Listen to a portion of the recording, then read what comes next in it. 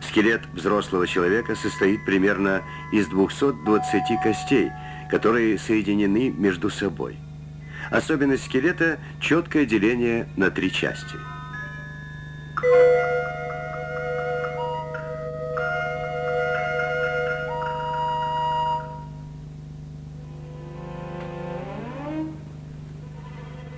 Верхняя часть – скелет головы или череп. Череп прикрывает и защищает мозг и основные органы чувств, глаза, орган обоняния, внутреннее ухо и связанные с ним нервы.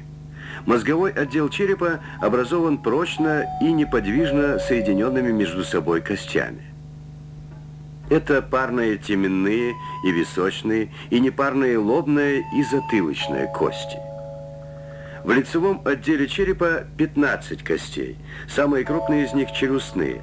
Верхняя челюсть сочленена или слита с черепной коробкой, тогда как нижняя – единственная подвижная кость черепа. Она позволяет рту открываться и закрываться, а зубам кусать или жевать пищу.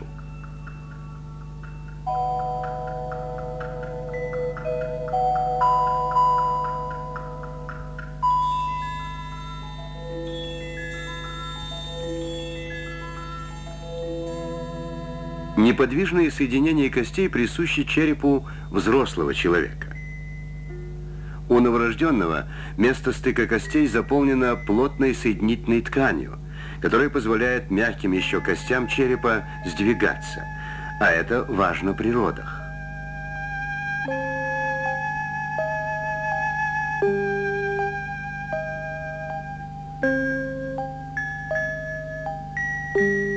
К 1,5 годам стыки, роднички зарастают.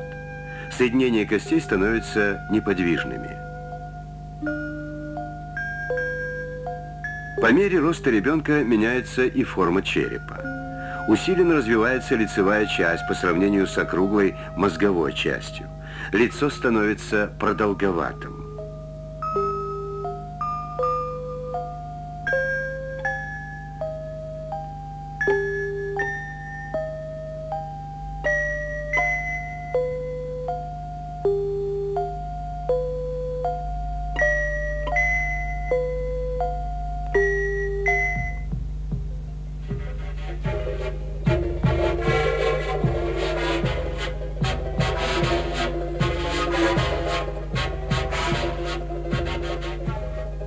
Основная опора тела – позвоночный столб или позвоночник. Он состоит из 33 позвонков, которые сочленяются друг с другом и с ребрами. Между позвонками находятся прослойки упругой хрящевой ткани, обеспечивающие гибкость позвоночника.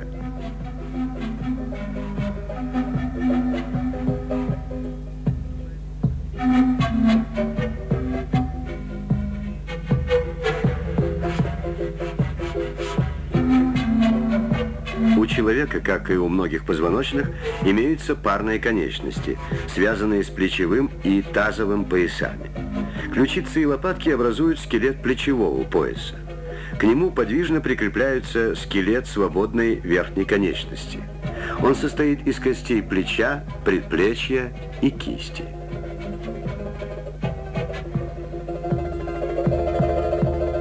Две массивные плоские тазовые кости составляют пояс нижней конечности. Скелет свободной нижней конечности состоит из массивной бедренной кости, костей голени и стопы.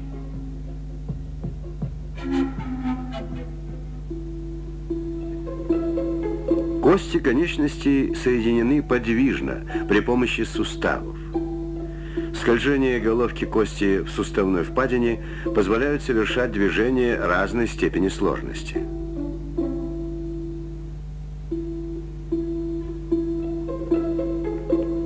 Конечности обеспечивают передвижение человека в пространстве и действуют как сложные системы рычагов.